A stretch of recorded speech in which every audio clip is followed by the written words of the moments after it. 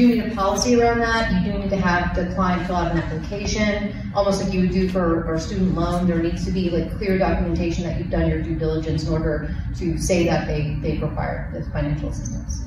Are you seeing more and more around people are taking payment plans, FCRA requirements? Do you want to speak about patient plans? Sure. Yeah, so you can also do like a reduced payment plan where there, it is in writing. If you do,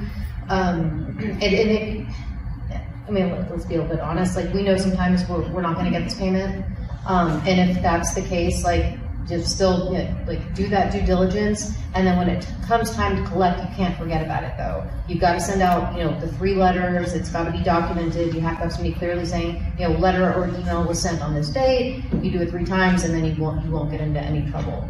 But you can do the reduced plan, but again, it has to have the similar documentation, and in your policy it should have here's where the income range where reduced treatment cost would be. Here's where free. Here's where longer payment plan. So you can get creative with it, but again, just document it.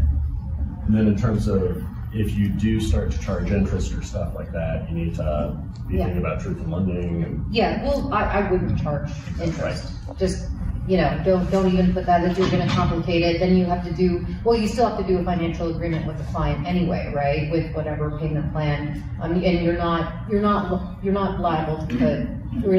You're not going to get in trouble if you don't put interest. You can just have it set, but just get those collection letters out.